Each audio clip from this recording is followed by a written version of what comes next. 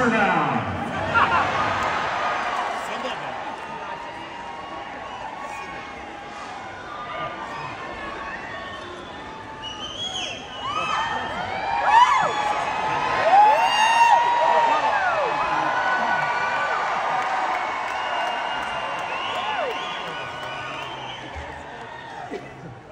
Jimmy Buffett was a cool guy.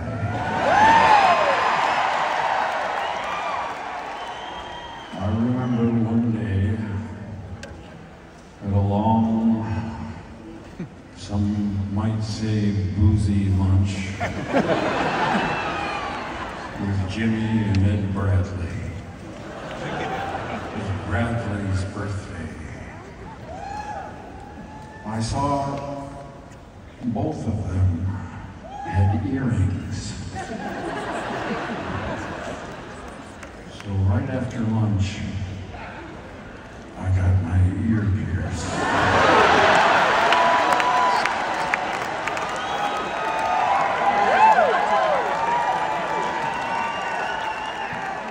That's just how infectious Jimmy's coolness. Infectious enough for a 40-year-old man to spontaneously get his fucking ear pierced.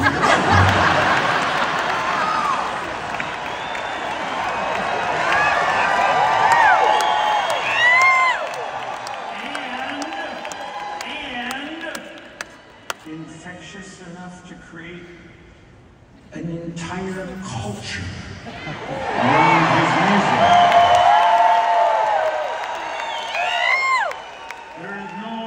Say it. There will never be another like Jimmy.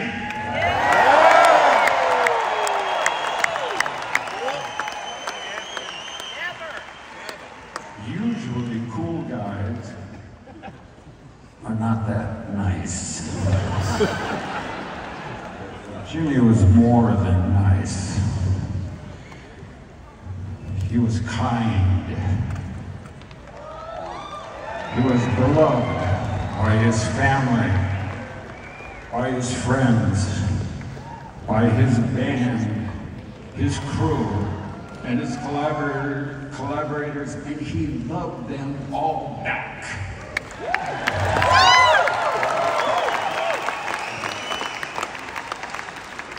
Please help me welcome to the stage one of Jimmy's favorite and most frequent collaborators, the very talented Zac Brown.